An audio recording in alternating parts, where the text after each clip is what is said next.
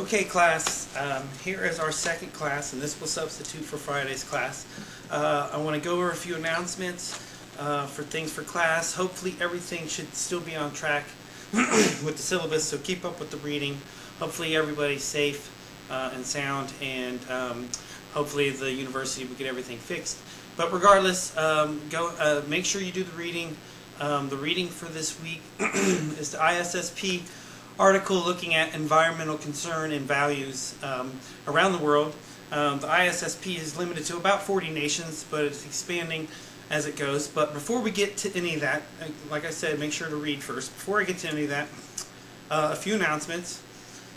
Reading for Monday is on Blackboard, so everything is normal as we can get here. Essay experiment is due tomorrow. I'll give you all day for that. The chapter survey, which again I will have you read a chapter out of this new book called the Sociology Project out of NYU. Have you do some short survey. I'll also have you do a few more surveys as far as opinion for the class. So watch out for that on your email, and then make sure to look. So the chapter survey will be due November 9th, and then look over the second test.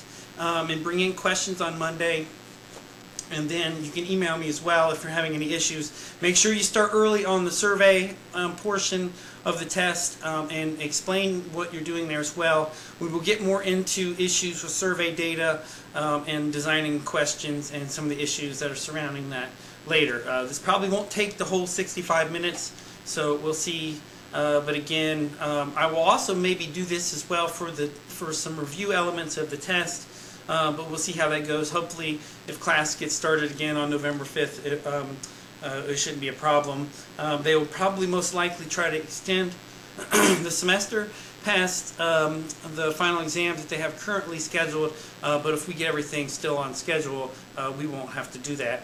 As well, take into account that also the university, while they are having issues with the power, also just released news that said that the athletics programs will not be participating in postseason play, making the game against Mount Union a lot less significant, and really some unspecified issues regarding that. So we'll talk about that more when we get back from class.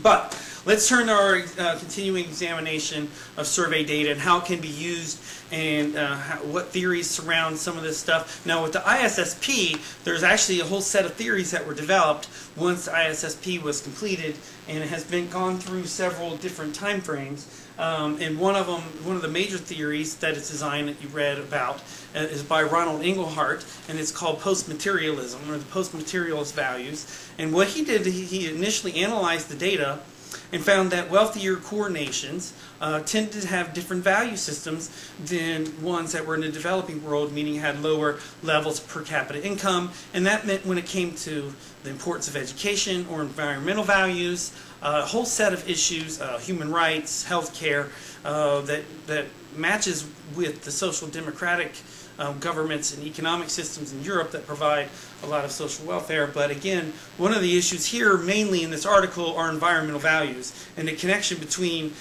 people's personal and physical well-being and their wealth and monetary comfort, and what they're willing to pay for and be taxed for when it comes to environmental protection, or what they're willing to tolerate. And it becomes not only an issue of wealth and modern values, but it becomes an issue of how people want their standard of living to be, what legacy they want to leave for their future generations and for history. So we're going to look at a few things here. Now, when I put the camera on the board, it's going to be hard to see me, so it's not going to be a problem. Then I'm going to move, I will turn the camera off a couple times and put some more things up on the board, and then we'll move to talk about some of the things in the article itself, and I'll put up a highlighted version of the article on Blackboard, and I'll read some of the elements here. And again, this probably won't take the whole class period that it normally would. So let's go over a few things here. So here are some of the beginning concepts here. So obviously this is the International Social Survey Project, and we're looking at environmental values. It looks at religion and a whole host of things, similar to the GSS. Now, what Engelhardt is talking about post-materialist values versus materialist values is this concept related similarly to Maslow's hierarchy of needs, whereas when you're struggling to eat or find shelter or have a job or have any kind of personal rights or human rights or dignity, it's very difficult to concentrate on other things that may be seemingly outside of your own personal life, like concepts of global warming or environmental protection or other human rights or whatever it is. That people, when they're beginning in stages of developing in a nation or as individuals, are focused more on material goods. Do I have enough money to pay the rent? Do I have enough food? Do I have shelter? Do I have these things not only now but for later? And then when people feel more comfortable, potentially they start to develop what are called post-materialist values, values that are also post-industrial, that there's more to life than just earning money or getting possessions or having a house. And it's more focused on standard of living, not simply wealth. And it comes down to the prioritization of non-material experiences over money and wealth. And also quality of life issues like being able to breathe the air. And you'll see it if you look at documentaries on China. There's one called Inside China, and it talks about the environment. And they are right now in a battle for whether or not they're going to support environmental values and policies or whether economic issues are going to trump over top of that, and they're trying a very difficult balance, and right now the air and the water are suffering, very much like what was occurring in this country throughout the late 19th and early 20th century, and even still to this day, as you see some of the issues with global warming related to the storm. So I'm going to turn the camera off, and I'm going to put a few things on here, how to break down this article, and what pages to get certain information and on theories and explanations. Then I'm going to go over the charts and read some of the aspects out of the article that I think are important, go over the charts, and then go over the discussion and conclusion. And that'll be it for today. And then we will, you can talk to me on email about the test or about the article itself. So just give me 1 second. Okay, for this segment you're not going to be able to really see me, but I want to focus on the board here. These are page numbers. This says page 2. This is 2.3. This is Deepman. You can get this on the bottom of page 3. I'll reference the article here in a little bit, and I'll read a part of it and interpret this, what it's saying here. But before we get to some of these things, and this is how you can break down any kind of article. I didn't put into methods, and then we'll talk about the discussion and conclusion afterwards because I'll erase this and put more information on it. But in any study or survey, there's certain things you want to know, especially with a survey. 1, who's doing it and why they're doing it. So that's one of this issue question. And you want some issue, some concern, either because it's increasing or it's important or it's impacting a large amount of people or it's just interesting. So you have this here with this article explaining the rise of environmental values and also more importantly the variation in environmental values using both micro and macro factors, meaning what impact does a country's overall level of wealth versus somebody's individual level of wealth. And are those things different? Secondarily, what's not on here, you want to look at how many cases somebody's using in their study, especially if it's a survey data. How did they collect the data? Was it a phone? Was it a mail survey? Was it online? What's their margin of error? What did the questions look like? What were the options for the question? Was it anonymous? Was it not? Was it randomly collected? What analysis are the people using? What other variables? What other data sets do they get? What data set are they using itself? Is it the ISSP? Is it the census? Is it mixed data? And then obviously things like what theories you want to look at. So on and on. And we'll talk about that as we go along and we get closer to the due date for the second test. But back to the article we were looking at for today. Here is obviously the issue I discussed here. Explaining the rise of environmental values, or at least the existence of it, on an international global level. So here what we're trying to look at is, why do certain countries have higher levels of concern for the environment over others? And in the beginning of the article, in the introduction as well as on page 2, they talk about the origins of environmental values, what it means.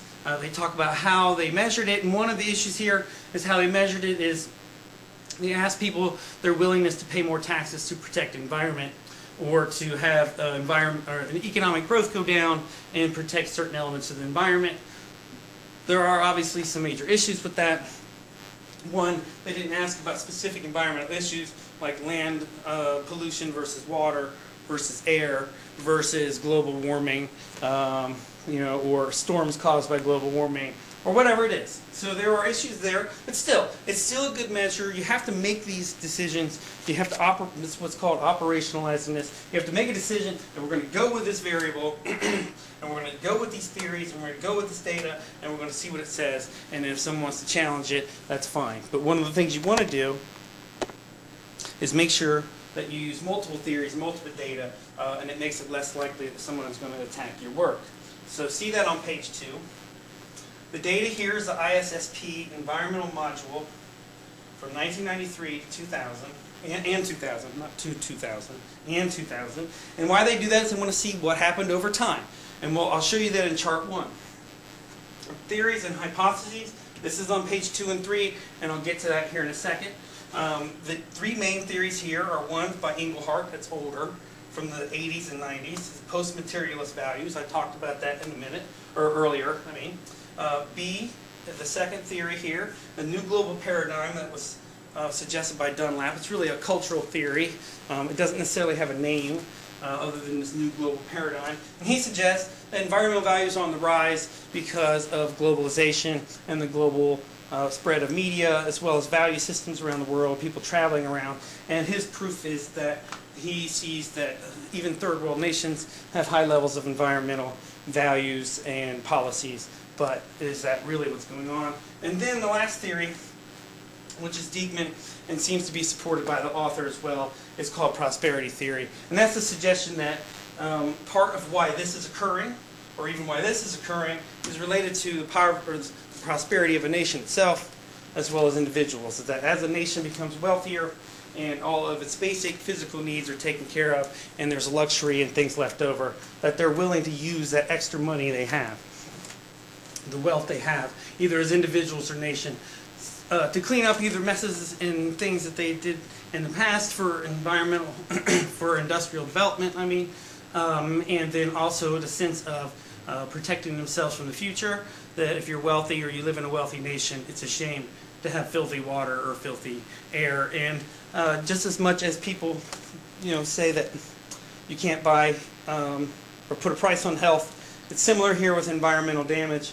Most people feel that they're willing to spend an enormous amount of money, even if it means cutting back on things, if they can protect the environment. So here are the theories. Again, this is one that's an older one, and they test each one of these theories, and I'll show you exactly how they do that by looking at the charts. I want to go over and read some of the stuff about the theories themselves before we move on, and then I want to put back up on top here some more writing about some of the discussions about what they found and the evidence in the charts. So I'm going to turn the camera off for a second. I'm going to redo this. And I'm going to show you some of the stuff in the article and read it to you. Look over the charts and then look at which theories that the authors found using the evidence that they feel was the most correct. So, okay, as you can see, I've changed the whiteboard here. And a couple other aspects of breaking down these articles. Normally within these articles there's comparing and contrasting of the theories, and you can see that on page 4 and 5. There's a discussion of where these theories come from, what previous evidence has been done that is similar to the article, but yet suggests that more research needs to be done. There's usually some kind of argument here, one way or the other, that look, it's post-materialism, and it's when countries are wealthy and grow wealthy enough to afford environmental values, that's when you see them grow among the general population and also among policymakers as well. And then you have as well then the analysis itself through the methods section where they describe the variables and how many cases and what they use for variables to measure the micro and macro factors, and then the charts and the tables. And the first one looked at mean levels of environmental values, and then the second one looked at more specific correlations, meaning putting them into a mathematical model and looking at what correlates the macro factors, meaning country level variables and individual level variables, which you can do on the ISSP. because you can both analyze the individual respondents and their responses, and you can analyze the overall aggregate responses from each country. For example, that Germany has 45% of the people say they were willing to be taxed for environmental protection, or Japan has 38%. You can see why that is. So you can put other country level variables in there. I'll talk about each one of those things here in a minute. And then conclusion and discussion usually is an analysis of the results themselves and what they mean for each theory, and then which theory was correct, or there are certain elements of one theory that are correct in certain situations and another theory in other situations. And that's on pages 9 and 10. So what I want to do now, and I'm going to move the camera over a little bit, so I'm going to have to turn it off again. And then I'm going to point it at the screen here, the computer screen, and you won't be able to read the what I'm reading, but again, I'll tell you what page it's on, and then I'll go through the analysis. Hopefully you can sort of see it through the camera. I will try and push the camera up against the screen as much as possible. I'm going to either try and get a projector for the next time I do this, or put it on my television. Right now I'm not sure how that will come across on the camera. So I'm going to turn the camera off for a second, and then we're going to talk about the article a little bit. We're going to talk about the charts, and then we're going to talk about the discussion, the conclusion, and then that'll be it for today, and then I'll see you on Monday. Okay, so now we're back, and let's go over this article. Make sure we can see it here. Adjust the camera. Okay, so this is the beginning part I was talking about. Go back up here to page 2. It's actually technically 220. Okay, and this was done by Franzen and Meyer. These are the authors, and we'll talk about their theory as well.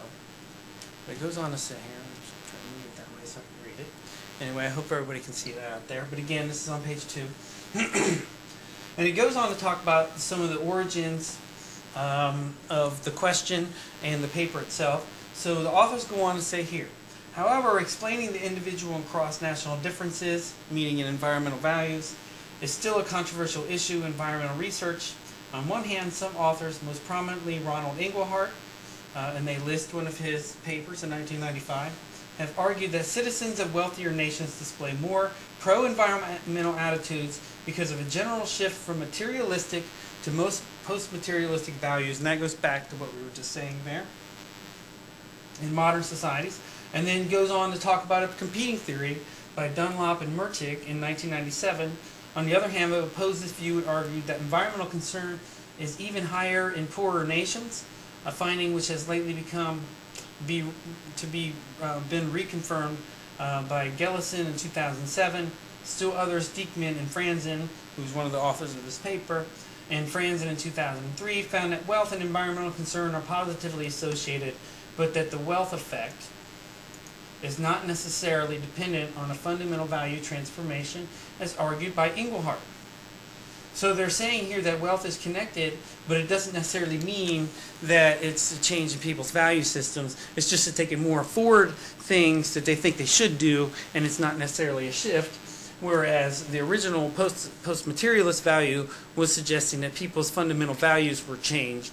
And that's why they were supporting environmental values. That yes, prosperity had something to do with it, but it's because it satisfied the physical needs they had so that they could move on to look at more ethereal or post-material things. Whereas Dunlap's main argument here was that people in poorer nations would have higher levels of environmental concern, partly the spread of values globally, but partly because they see the damage. Someone in China who lives near a dump, or someone in Mexico who lives in a shanty town with no sewer, that these things are much more important from a personal perspective, whereas many people in poor nations don't have these pressing issues, although if you look at the storm, clearly things like global warming could be considered to be a pressing issue. And this article, unfortunately, and the ISSP don't deal necessarily as directly with specific issues of environmental concern, which is an issue in and of itself. But again, so to go on, and then the authors say this, the paper has a twofold purpose.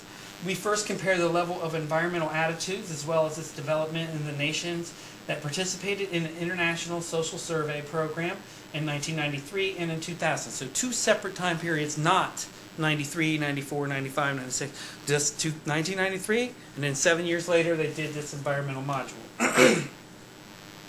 Second, we analyzed the ISSP by applying multi-level models to the data in order to explain the individual as well as the country-level differences. Next to the World Values Survey, which is related to the ISSP, but is quite different. In the Health of the Planet study, the ISSP is one of 3 available data sources that permits cross-national comparison. So they're saying here, this is why we chose this database. They probably should have used data as well from these other databases, but sometimes it's difficult to do, and it doesn't necessarily fit with what you're trying to analyze because maybe one of these surveys doesn't have all the data. But you tend to want to use not only mixed theories, but mixed methods, meaning quantitative and qualitative, but also mixed data sets. If it's possible, and they're saying as well here why some of the reasons why they're using ISSP. But it goes on to say here, however, and it says all of these data sources have already been analyzed. However, most existing studies are either restricted to the macro level, Englehart's study, Dunlop, and Franzen's own study earlier, or to the individual level, and they mention here an example, but did not take the multi-level nature of the data into account. Restriction to the macro level bears the danger of committing an ecological fallacy. Thus, the wealth of nations, a macro variable, might be related to a country's mean level of environmental concern. However, the correlation could be due to some other influences besides wealth. Meaning they say, look, it could be the false correlation that it's just happenstance that countries that have high levels of wealth in and of themselves have high levels of environmental concern, when underneath the surface something like an individual variable like education or personal wealth might have more to do with it, whereas people who are highly educated and have high levels of personal wealth, or maybe live in environmentally degraded areas, have higher levels of environmental concern than the average person in the study. And therefore, not only do we need to look at the aggregate totals for the ISSP for each country, meaning how much environmental concern Japan has versus Germany, but within Japan and Germany, why some people in Japan or Germany have higher levels than their own countrymen. So it goes on here to say, however, the correlation could be due to other restriction to the individual level. On the other hand, leaves out other potentially important determinants such as the nation's environmental quality, its distribution of wealth, or its population density. So they're saying, look, we need both micro, macro variables, micro, macro theories. Our analysis shows that cross-national as well as between individual differences in environmental concern are clearly related to wealth and income respectively, which lends strong support to the prosperity hypothesis, meaning that not only the wealth of a nation but the wealth of individuals impacts people's environmental concerns.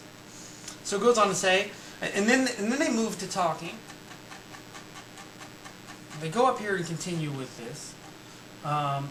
And they talk about the structure of the paper. Then they go on in this section here to talk about the literature review and how environmental concern has been discussed in the past. And it says here, environmental concern is defined as the awareness or insight of individuals that the natural state of the environment is threatened through resource overuse and pollution by humans. And that is by Dunlap, which is one of the authors of the oppositional theory to Engelhardt. It goes on to talk about the microelements. Individuals differ with respect to their concern for the environment, and there are at least 3 hypotheses trying to explain this variation. So not only are they telling you a little bit of how they're defining environmental concern, they're looking at these 3 hypotheses and theories, and also looking at who's behind them, what past studies have said about each one of these theories, and how they are going to go about testing these theories with the available data that they're using. So it goes on to talk about Engelhardt's post-materialist hypothesis, Dunlop hypothesis, that environmental concern is spread globally, and finally the prosperity or affluence hypothesis, which has its origin in classical economic reasoning and has lately been confirmed by Diekman and Franzen. According to Engelhardt, environmental awareness is a part of a general change in fundamental values that will take place as societies develop.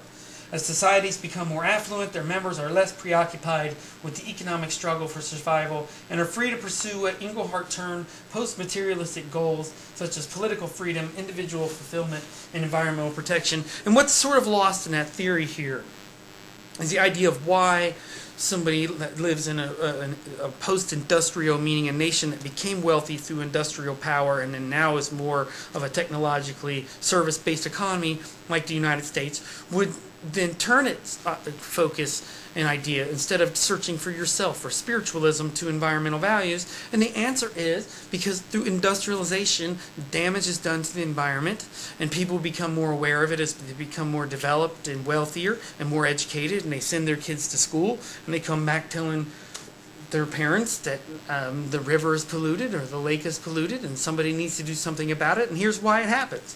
And that coal-burning power plants do this type of damage. So there's one element that they're missing through that, and that might be a little more explained through the cultural theory that Dunlap was talking about.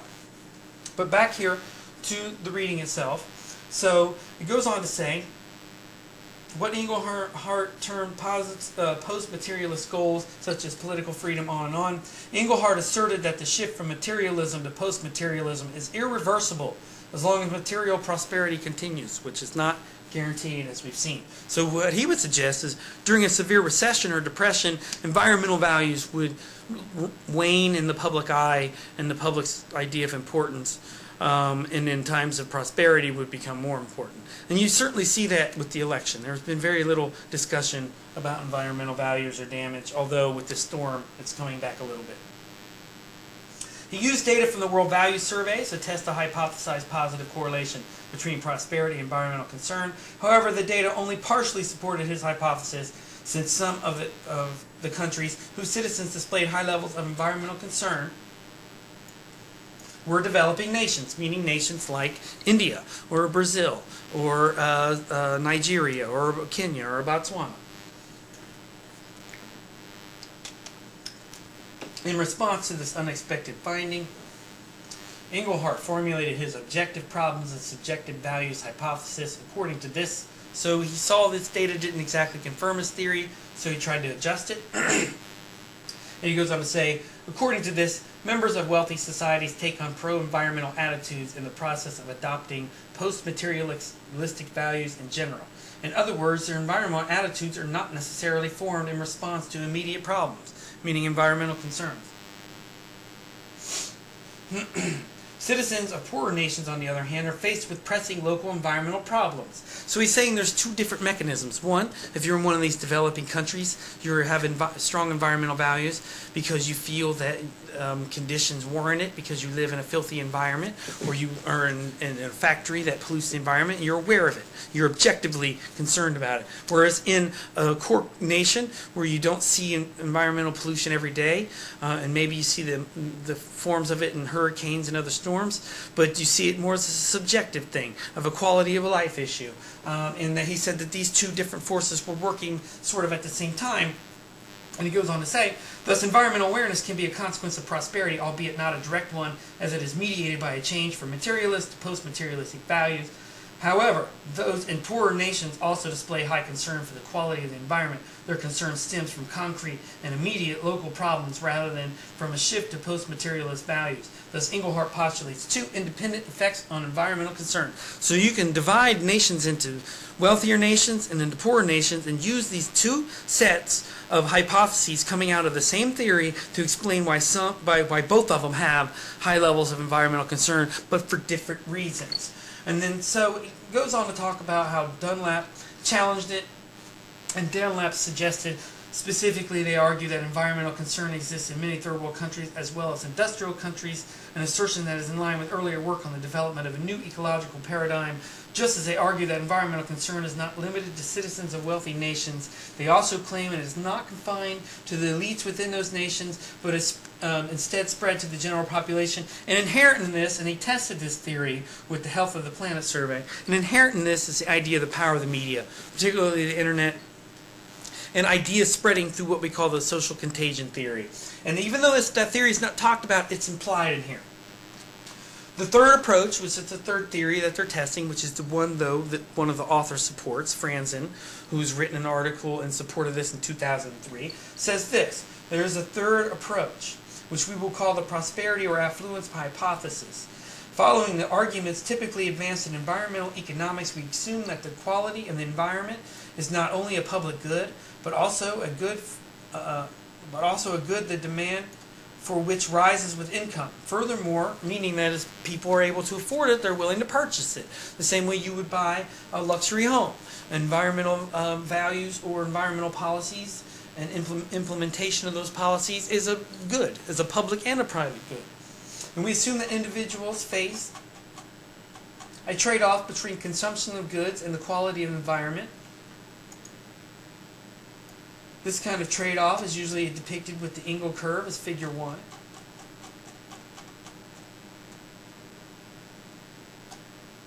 And what it's suggesting here is as consumption goes up, the desire for committing more resources goes up as well. As income increases, budget constraints shift upwards, which allows both for an increase in consumption in general and a higher investment in environmental quality. And almost people feel guilty because of it. Engelhardt doesn't say this, but the more people buy things, I've heard some people go to the store and they buy so much stuff and they feel bad about all of it because it's plastic junk, that they go out and plant trees or pay to have trees planted, which by the way you can do. You can actually go on websites, and I'll get them for you later, where you can pay somebody to go plant a tree for you if you feel that you're using too much paper or something. Anyway, thus, as a population becomes wealthier, the demand for environmental quality should rise, which in the aggregate should result in a positive correlation between a country's wealth and the level of environmental concern. So this is a macro theory, looking at the wealthier a country is as a whole, the more on a whole the population will have higher aggregate levels of environmental concern.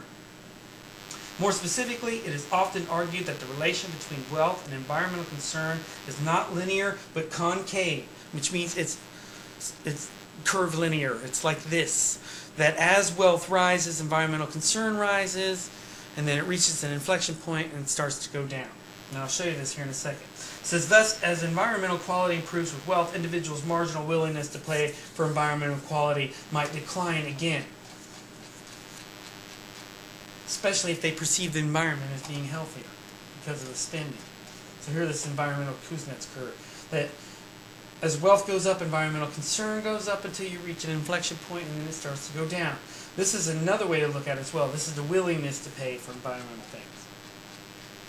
So this goes on to talk about the 3 distinct hypotheses, and you can read over this yourself. This is on page 4 and 5. And so they look at each one of the variables they use and they put it into these compare and contrast sections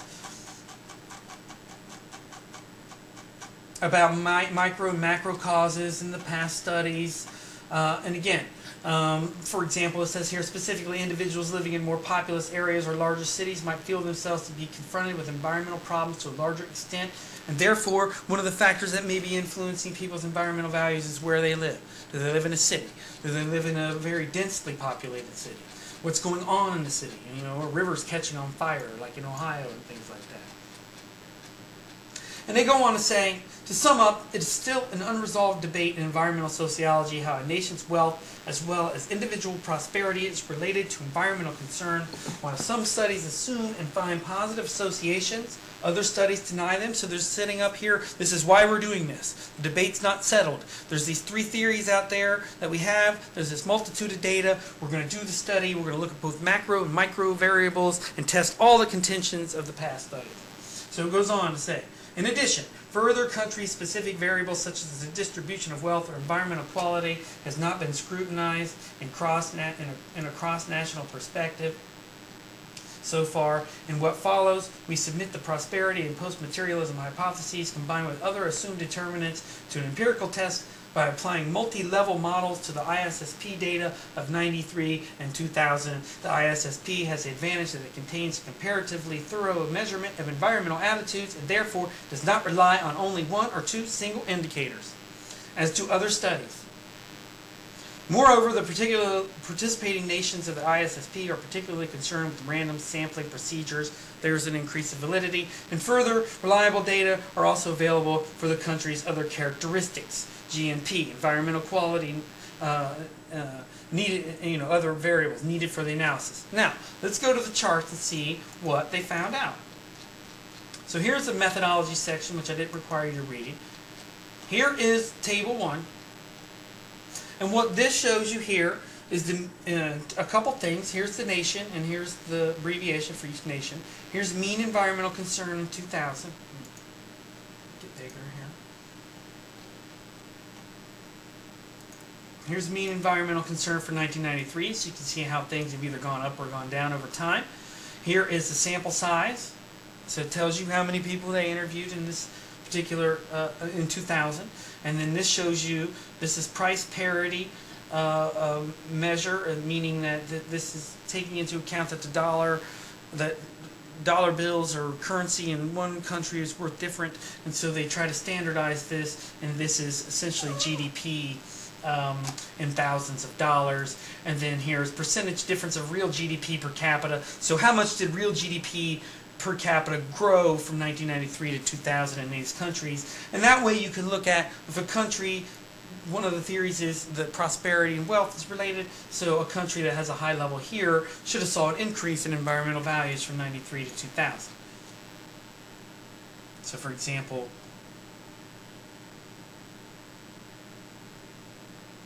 it's hard to see any of them that really have increased from 93 to 2000.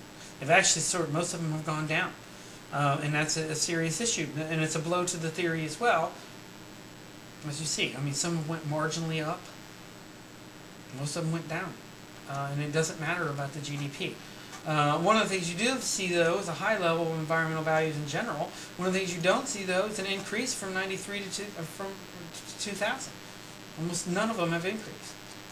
All right, let's go on to the next chart. This one is a little more important here. This one is environmental concern in the United States, Japan, and Germany. And they're looking again from these two time periods, 93 and 2000. And what you would want, or what you might expect, since GDP per capita went up in all three of these countries, is that environmental values from 2000 should be higher than 1993 if the prosperity theory is correct, or even the post-materialism is correct.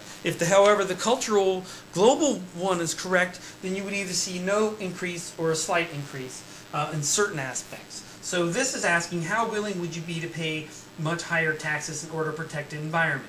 And this is percentage of very and fairly willing. And you see in the United States it's actually gone down. In Japan it stayed the same. And in Germany it went down. The second question, how willing would you be to pay much higher taxes in order to protect the environment? And this is, again, has gone down in both these nations. How willing would you be to accept cuts in your standard of living in order to protect your environment? It's gone down quite significantly in Germany. So again, it's calling into question this idea as wealth is going up, that people will be more willing to pay for, then that's the prosperity effect. And this is another question. I do what is right for the environment even when it costs more money or takes more time, for example, recycling or buying environmentally responsible products. And this has gone down again in all three countries. You see as well general questions about science. These are anti-environmentalist or anti-environmental value questions, and basically most of these have stayed the same as well over time, or have gone down slightly. This one, people worry too much about human progress harming the environment. It actually went up in Japan, and went down in Germany, and went down in the United States. Here are some more questions on this chart here. Almost everything we do in modern life harms the environment. So this is sort of a question that's asking, is the system and how we live itself harming the environment? And it's gone down in the United States, 1 percentage point in Japan, and then 7 percentage points in Germany. And it says economic growth always harms the environment. And look at one of the differences here that's interesting. Look at the United States; it's only 20%, and in Japan it was 60% in 1993 or in 2000. No, wait, that's 1993. Sorry. And then in Germany as well, it's much higher than the United States. So in between the countries, there's major differences. But in general, you see these things go down, and in Japan it really went down. This shows you again on this chart, here's the number of cases, here's the mean index for environmental concern, here's the standard deviations, some other statistics that people put in there. Here's the chart here as well, and you see the United States, even it should be up here according to the regression line, and have a much higher level of environmental concern for the high level of GDP it has. You also see PT, let me see which country that was. Portugal is a bit of an outlier in that it has a high level of GDP but a low level of environmental concern. And Mexico, on the other hand, has a low GDP but a high level of environmental concern, and that might be partly due to the maquiladora factories that are polluting the environment down by the border. All right. One last chart here. And I'm not going to read all the results here, and I'll get to the other chart here in a second, but I do want to read this right here. It says the results indicate that for every additional preference of a post-materialistic goal, environmental awareness increases by almost 1 unit on our concern index. Furthermore, we find that women have much higher levels of environmental concern and that environmentalism declines with age. In addition, the model indicates a measure of individuals' environmental knowledge and a measure of individuals' subjective perception of environmental quality. Not surprisingly, the more individuals know about the environment, so here's the element of education, and specifically environmental education, the higher their concern. This effect is relatively strong, but does not eliminate the effect of the general level of education. The subjective perception of the condition of the local environment condition also affects environmental concern. The worse the perceived quality of the environment, the higher the environmental concern. And that affirms Inglehart's idea of both the objective and the subjective measures, that people are concerned about the environment. Wealthy people are concerned because they're concerned about the overall quality of life and they're well educated, and they know about it, and they see the threat. And other individuals in countries like Mexico are aware of it because they live in it every day. And they see the sewers and they see the chemicals that they live in. And I bet people on the East Coast are seeing the effect of global warming, and they're not going to forget this anytime soon now that it's personally affected them. And many people are concerned that the storm was related to that. It goes on to say, the worse the perceived quality of the environment, the higher environmental concern. Again, both effects are rather similar to the different models and can thus be considered robust findings. So there's proofs that Inglehart's ideas are somewhat correct. Models 2 and 4 differ from models 1 and 3 in that they test for nonlinearity and interaction effects between micro and macro level variables. According to the results of this analysis, the effect of individual income is not linear but concave, as environmental concern increases to a marginally declining degree with income. In contrast, the effects of post-materialist values and education are convex. The marginal increase in environmental concerns increases at higher levels of post-materialistic value orientations. However, the results hold only for the ISSP 2000 data and not for 1993, which means something fundamentally was different in how people were concerned about the environment potentially in 1993. And that's one of the fascinating things about looking at two time periods. It goes on, the shape of the effect of education differs between the two data sets. In the ISSP 1993, education has an exponential effect on environmental concern. I'll go over this chart here in a second. In the ISSP 2000, concern first decreases with education until respondents reach on average 4.5 years of education, after which additional education increases environmental concern. However, since the results differ between the two surveys, its functional form should not be overinterpreted. We also tested for a number of possible cross-level effects and obtained one statistically significant result. The positive effect of post-materialist values becomes stronger the richer the country of the respondents. So there's an interaction effect here, that the more educated people are, and if they're in a wealthy country, the higher the level of environmental concern. So now we're getting at the nuances that are driving environmental concern. So let's go back to this chart here. Let me zoom out a little bit here. And this one is broken up into country level variables. And this is using all the countries from 93 and 2000. And you see here's 93, there's 93, 2000, 2000. And the different models have different variables in them. So this first one is the country level variables and the individual variables without these nonlinear variables. This one is without these educational proportional value variables, and then with these other nonlinear variables. And if we have more questions on that on Monday, I'll talk about that. But the most important thing here is what the results say. So most of the macro level variables are not significant. The only one that was close was per capita. And again, that's that prosperity theory that wealth is related to environmental concern. But if we look at the individual level, it is not only that, but it's wealth combined with if someone is well educated. Also, females tend to have higher levels of environmental concern. Here's post-materialist values is related. Relative income within country. Years of education. Knowledge about the environment. Perceived environmental quality. All these things are significant and lead to higher levels of environmental concern, except for age. The older the respondent, the less environmentally concerned they were. And there is another theory that's implied in here, but it's not discussed, and it's called progressive socialization, that the younger you start learning about the environment and environmental concern, the stronger it's going to be by the time you get older. And even when you're younger, you're going to have stronger concern for it. And that's also the subjective and the objective environmental impact, the post-materialist values theory, that young people both feel objectively impacted by the environment and that they have to live in this environment for the next 50 or 60 years, but they subjectively feel that way because they've both been educated that way, and they have this sense of that this is an important value to have, and as part of being civilized, and as part of being modern, and as part of being a decent person as well.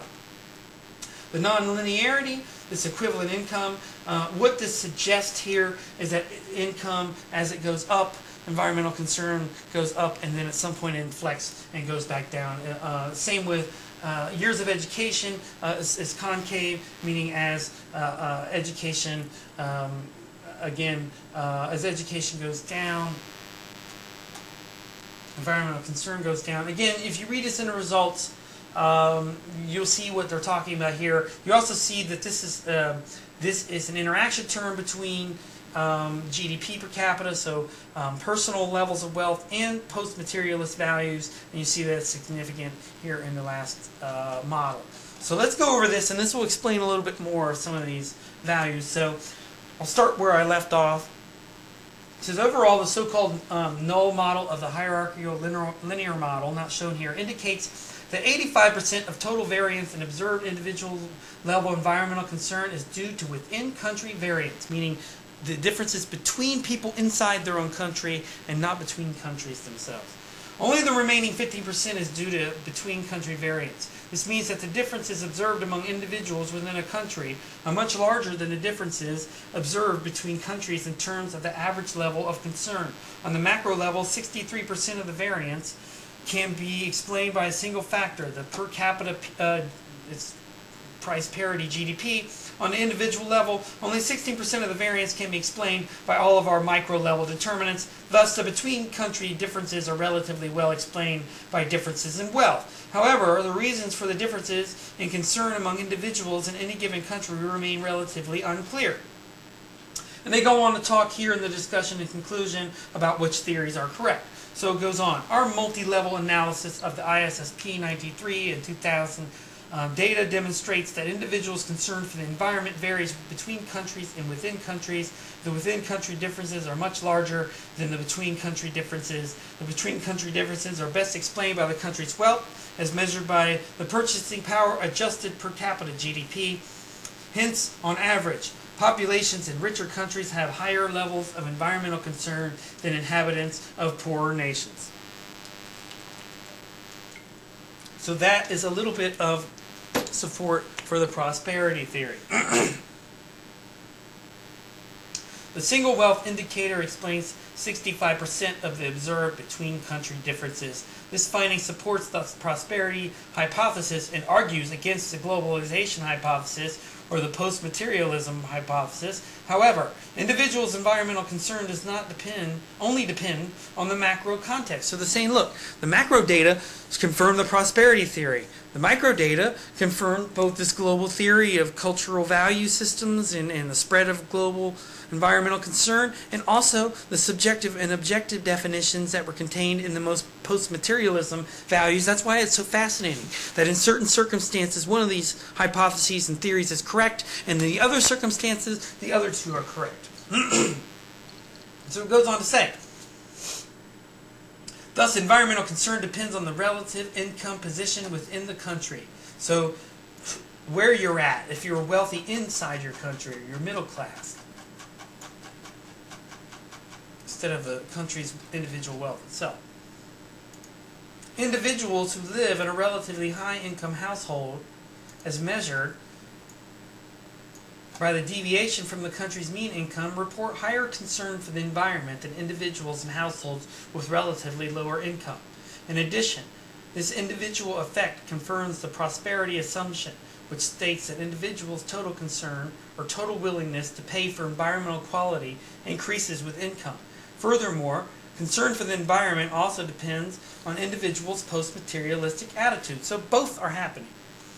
Post-materialists express more concern for the environment than materialists. Moreover, individuals' environmental concern also depends on their education, knowledge about the environment, and the perceived environmental burden. However, we also have to point out that the 26 countries that participated in the ISSP are not a random sample of all nations. So it's limited mostly to wealthy countries. Specifically, 2/3 of them are members of the OECD. That's the Organization for Economic Cooperation and Development, which are mostly developed countries like the United States, Germany, France, Great Britain, and only 1/3 are developing nations. The selectivity should be kept in mind when attempting to generalize the macro level findings. However, the country-specific samples are random samples, and the individual level results presented should be fairly robust, meaning you can believe what you see in these countries. We can't generalize it to the whole world, but we can say it for these countries. They go on to suggest, investigations of environmental concern often ask whether and to what extent this concern relates to environmental behavior. So one of the things they're saying, big deal, you have all these people who say they're willing to do something in the environment. I find a lot of people who say they're willing to do charity work. They don't do it. Remember we talked about the hand-washing survey and the differences between their behavior and the religion survey. So one of the things they're trying to figure out is this connected to environmental behavior. They say studies on the individual level are rather pessimistic in this regard and show that environmental concern translates into behavior only if the behavior is not cost-intensive. So people talk a big show and they don't do anything. What a surprise. As for example, in the case of recycling, more likely curbside recycling. More costly actions such as saving energy and choosing public transport, which is not just costly, but this is an invasion of people's personal privacy and space, and also is a marker of lower class behavior in life, and most people don't like the stigma of it, and depend more on material incentives and on pro-environmental attitudes. However, in democracies, a high level of environmental concern should translate into more pro-environmental governmental regulations. Voters with high environmental concern should support political parties that favor ecological policies, and governmental regulations should therefore be more accepted in countries with higher levels of environmental concern. Economic development and wealth are, of course, related to high levels of production and should thus create higher absolute levels of energy consumption and accompanying CO2 emissions as well. However, green countries should have higher energy efficiency. This assumption is supported by our data. See Figure 4. The correlation between the average environmental concern expressed by a country's residents and its CO2 emissions per million US dollars is negative 0.38 and is statistically significant at the 10% level. In other words, the higher the environmental concern, the lower the CO2 emissions per unit of goods and services pronounced. What they're trying to suggest here is that if you have a higher level of environmental concern, people are more likely to pressure politicians into taking environmental positions, or states, or companies, and that you will see lower levels of CO2. So the level of environmental awareness leads to policy, and that's part of what they found. Now, to go on lastly, to sum up, it says, however, they suggest the level of environmental concern of a society in fact does influence environmental behavior, thus the maintenance or even increase of environmental concern seems to be a crucial component for environmental protection. So there's a lot of things going on there. Let me fix the camera. And keep in mind some of the things we said on the chart here. But again, one of the things you want to keep in mind is that many times these theories are oppositional. They're in conflict with each other. They take different views. They have different concepts. They operationalize concepts differently. But in many cases, they are all three correct depending on the specific situation. Like the post-materialist value in certain situations was correct, and the prosperity theory in certain situations was correct, and the global cultural theory was correct in certain areas. And what was interesting as well, they expanded it to talk about how environmental concern was connected to individual environmental behavior as well as policy and other aspects. So you see not only that the individual study is what's important here, but how it extends and impacts other study, future studies, past studies. So again, that's one of the lessons I want people to take away from this, and keep in mind some of these other areas I talked about.